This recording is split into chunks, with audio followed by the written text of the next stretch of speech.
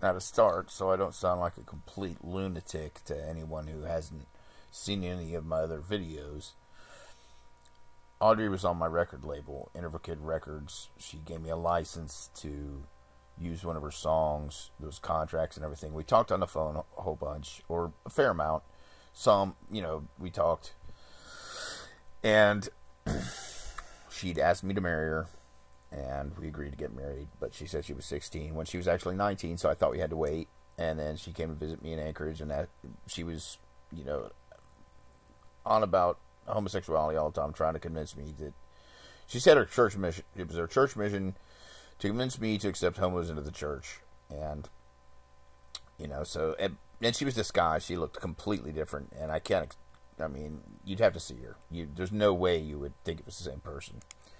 Even her face was completely different. Her skin color, she was imitating the expressions of a friend that looked most differently to her, and it was just, so I thought she was just someone, I didn't know who she was, and I thought she was an agent at the time, and she probably is. But anyway, let me continue here. She started putting up super beautiful pictures recently, and it seems like she's trying to set me up because she knows I have to reject her to start up, gay accusations or chauvinist accusations again. And I had my mind blocked by my ex-girlfriend Christine, who I made love with 8-12 hours a day for a year and a half, and she's using it as sex magic, so I couldn't remember that Audri may have teleported. And the way she's behaving towards me, I thought perhaps she was a vampire or witch. Of course, if she teleported, there's no way she's a vampire or witch. She would then be, of God. But why would she do this to me? I don't know. Maybe. And it seems like she has. I've thought for a long time she was a FBI agent. And I've gotten proof that a lot of FBI agents are vampires or working for vampires. So maybe if she's an agent, she's working for vampires, and that's why her behavior seems vampiric towards me. Because she is obeying orders as an agent, thinking she's doing something else, something that's for good.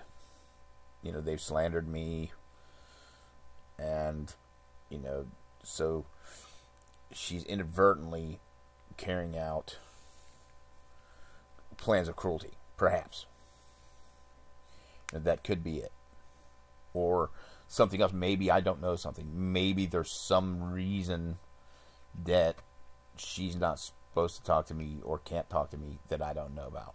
That is completely,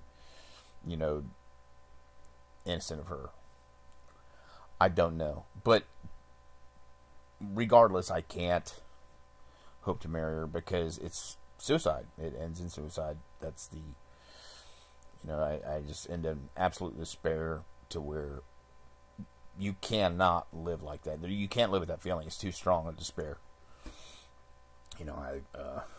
Wounded bison screamed, bawled, and it backed off for about an hour, and I felt it coming back.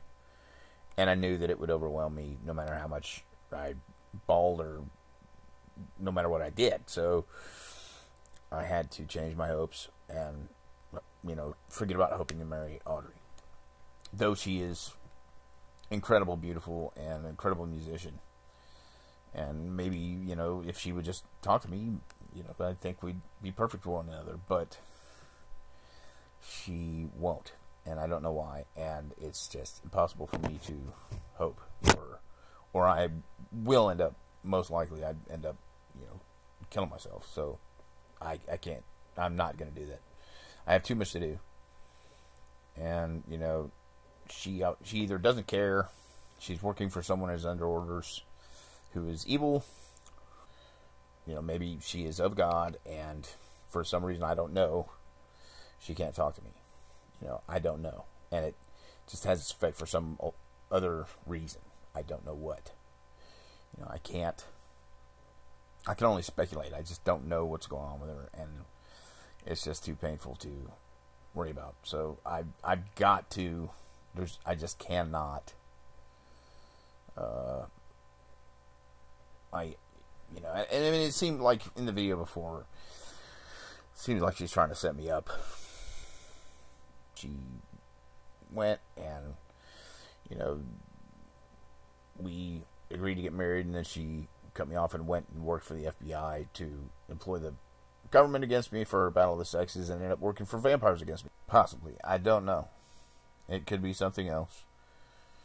I hope it's something else, but I can't, I mean, for her sake, but I mean, I can't care, you know. I mean, I hope she's not this holy person who is employed by the government to do evil. You know, that would be really bad.